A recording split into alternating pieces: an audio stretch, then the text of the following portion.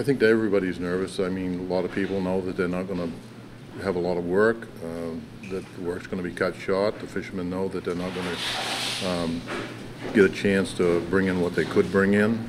It was the company's original mission to strive to meet the needs of area restaurants for local and fresh seafood. But now, with new restrictions, Maine Shellfish Company is striving harder than ever before. Economically, it's a burden on down East Maine.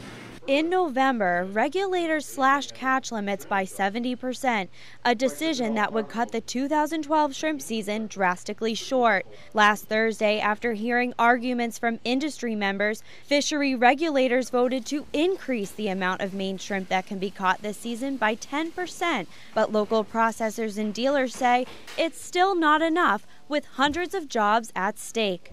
Overall, I think the industry is responsible, the shrimp industry is responsible for about 1,500 jobs during the shrimp season. And I can't tell you how that will be reduced, but with a significantly reduced quota, there's a significant reduction in employment. Regulators say, based on scientific assessments, the 4.9 million pound catch limit is the furthest they are willing to budge this season in fear of putting the shrimp population at risk. But Marcos, who was at the meeting in Portland last week, says it's the science that actually supports a much higher catch limit.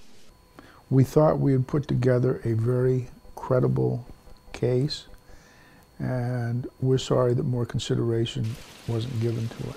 Officials are expecting this season to be cut short by 4 to 6 weeks. And if the restrictions aren't lifted in future seasons, it's the consumer who could be affected most. Seafood tastes are really, really localized and regionalized. And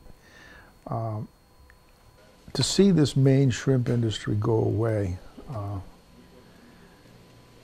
you're just taking a great product off the market. You really are. In Ellsworth, I'm Lindsay Mills.